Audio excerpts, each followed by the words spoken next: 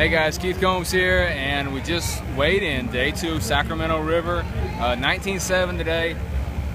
Much tougher day. You know, a good day that's going to keep me in the top, 5 or 6 or somewhere in there. It's going to be, going to still keep me in the hunt. But it was a tougher day. You know, yesterday I caught like 35 to 40 keepers, and today I only caught 7. Now, granted, I spent a long time fishing for a few big bedding fish that didn't work out. If I could have got those today, it would be a whole different story. But they just weren't aggressive, and no regrets on doing that, because if I could have just got 1 or 2 of them, I sure could have changed my sack in a hurry. Tomorrow's a different day. The tide changes like 50 minutes every day, so I don't know what that's going to bring me. Good luck or bad luck, I'm hoping for the better. But we'll know in another day or so what it does. And I'm going to stick with my guns, keep running my same water. I caught the second day of practice, I had a 36-pound bag down here.